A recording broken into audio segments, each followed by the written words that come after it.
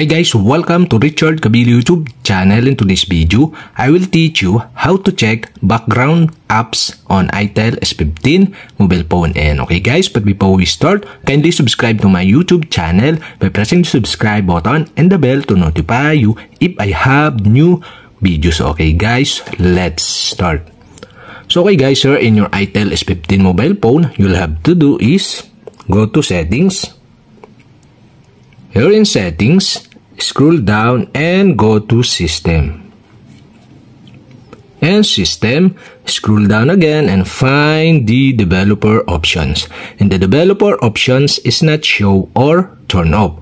To show or turn on the developer options, you'll have to do is go to about phone. Here in about phone, okay, scroll down and go to build number. And okay guys, to show or turn on the developer options, you'll have to do is tap the build number 7 times. Okay, 1, 2, 3, 4, 5, 6, 7. You are now a developer. And okay guys, go back and you can see the developer options here in system settings. And okay guys, you'll have to do is go to developer options. In developer options, scroll down and go to apps section. Here in apps section, you can see the background check. Okay, you'll have to do to check the background apps is tap the background check. And okay guys, now here in background check, you can see the application enable on your background.